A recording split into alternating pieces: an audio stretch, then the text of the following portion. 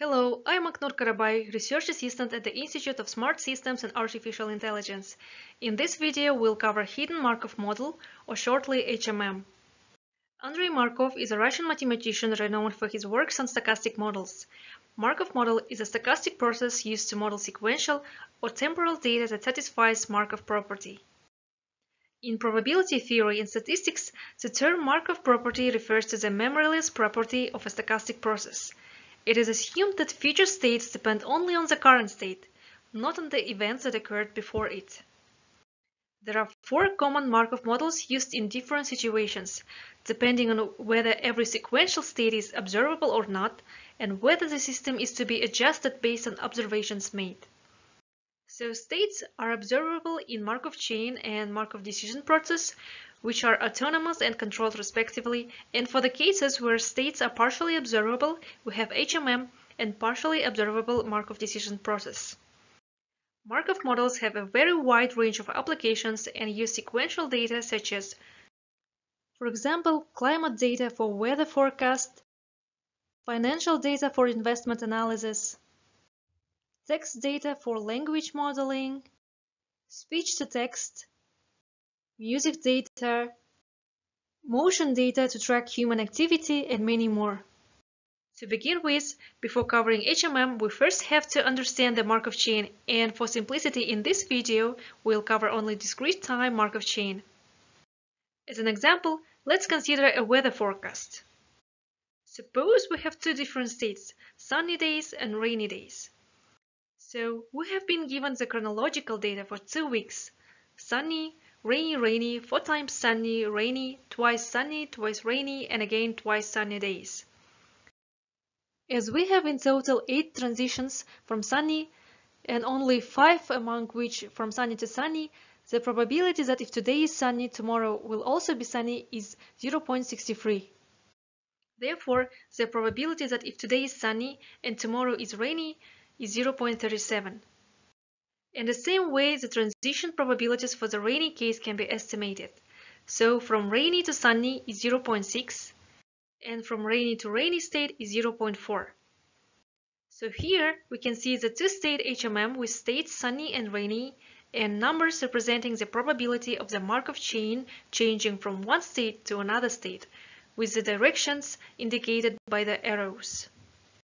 One of the important variations of Markov chain is Markov chain with memory, also referred to as Markov chain of order M. If the transition probability to the next state depends only on the current state, we have a first-order Markovian. Now, let's have a look on components of Markov chain. First thing is a set of states. Let us denote states as S. So we have S1, S2, S3, all the way up to Sn. And in our example, we had two states, sunny and rainy. Next, we have transition probability. Let's denote it as A. So here, Aij is the probability that if you are now at state Si, the next state will be Sj. And finally, we need the initial state distribution to start with. So pi is the probability to start at state Si, where Q1 is a state at time 1. Now let's first see how to compute initial state distribution. We are given chronological weather information for 14-day period. So in consecutive 14-day period we had 9 sunny days, so probability of sunny day is 9 over 14, which is 0.64, and rainy days is 5 over 14, which gives us 0.36. The changes of the state of the system are called transitions. Probabilities associated with various state changes are called transition probabilities and represented using a matrix.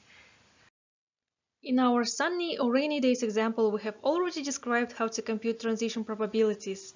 Now, by putting these values into the matrix, we can construct transition matrix A, and using initial distribution values, we can construct the initial distribution vector pi. Now, using these transitions and initial distribution matrices, we can estimate, for example, the probability of a sequence. We have sunny, rainy, rainy, sunny, sunny day sequence. So probability is as follows. We take initial distribution probability that today is sunny, then multiply by transition probability from sunny to rainy, which is 0.37, rainy to rainy 0.4, rainy to sunny 0.6, sunny to sunny 0.63, which gives us overall 0.036. So far, we have covered an example of the Markov model. Now, in hidden Markov model, the states of the model are hidden, but each state emits an output which can be observed and used to describe and learn the model. Let's assume the same weather problem. Suppose now we are selling two types of dessert, ice cream and warm cakes, in an underground metro station, and that's why we cannot figure out the weather conditions outside. So we can't see the states. But now we can observe emissions as number of ice cream and warm cakes being sold. Let's assume that from the past experience we know the number of sold ice cream and warm cakes during sunny days and rainy days. We can use these observations to estimate emission probabilities for different states. Let's denote emission probability B as a probability to observe a specific evidence K at certain state as I. Emission probabilities are found in the same way as transition probabilities. So here we can see the same chronological weather data with a dessert type with largest sold number at each day. In 9 sunny days, ice cream have been mostly sold for 8 days, so the probability is 0.9. Therefore, the probability of observing cakes being preferred on a sunny day is 0.1. The emission probability of ice cream being preferred on a rainy day is 0.6. And the probability of cakes being mostly sold on a rainy day is 0.4. So now, by putting these values we have estimated, we can construct emission probability matrix. The diagram here represents an HMM with two states, sunny days and rainy days, with emissions as ice cream and warm cakes, and transition and emission probabilities illustrated as arrows. Now, let us try to answer the following question. If on a specific day ice cream was preferred among customers, what is the probability that it was a sunny day or rainy day? To answer this question, we will use Bayes' theorem. Bayes' theorem is a formulation of conditional probability which evaluates the likelihood of one event A given the other event B. The original conditional probability states as probability of event A given B is equal to the probability of A and B over the probability of B. Using Bayes' theorem, we can reformulate conditional probability and get probability of event A given B, such as probability of event B given A multiplied by probability of event A over the probability of event B. Well, we have information that on a specific day ice cream have been preferred among customers, but we don't know what was the weather. Now, using Bayes' theorem and inverting the relations of dependent events, we can estimate the probability of sunny day or rainy day given that ice cream was mostly sold. From initial states distribution, we had probability of sunny day 0.64 and rainy day 0.36. Because we're interested in current state, we don't consider transition probabilities. So here we have our HMM model with emission probabilities illustrated.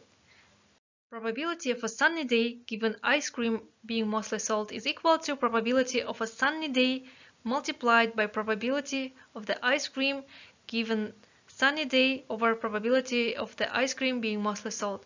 So we have plug in numbers and we get 0.73.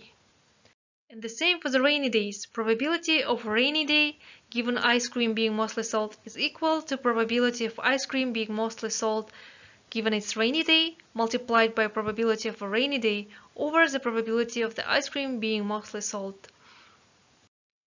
Now let's consider that we are given a sequence of the sales preferences and we want to estimate the most likely weather sequence of hidden states. In this case, we'll use Viterbi algorithm. Viterbi algorithm is a dynamic programming algorithm that provides an efficient way to find the most likely state sequence. Finding the sequence of the hidden states based on the observations is called decoding. Viterbi algorithm is a common way of state sequence decoding used in HMM. Viterbi algorithm states, given we know transitions and observation probabilities matrices A and B respectively, and sequence of the emissions O, compute the most likely sequence of states S. Viterbi algorithm can be written as a recursive problem. So Viterbi path probability at the current state J is equal to the maximum of Viterbi path probabilities from the previous steps multiplied by transition probability from state Qi to current state Qj and multiplied by likelihood of observation OT given that current state is J. In real-life HMM problems, the probabilities of the hidden states are unknown and probability of each observation for specific state is unknown as well.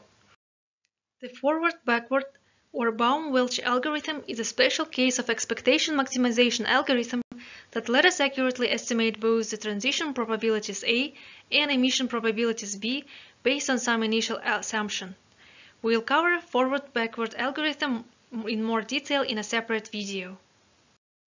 Hidden Markov model has many applications in machine learning such as robot tracking, speech recognition, part-of-speech tagging, optical character recognitions, and many more.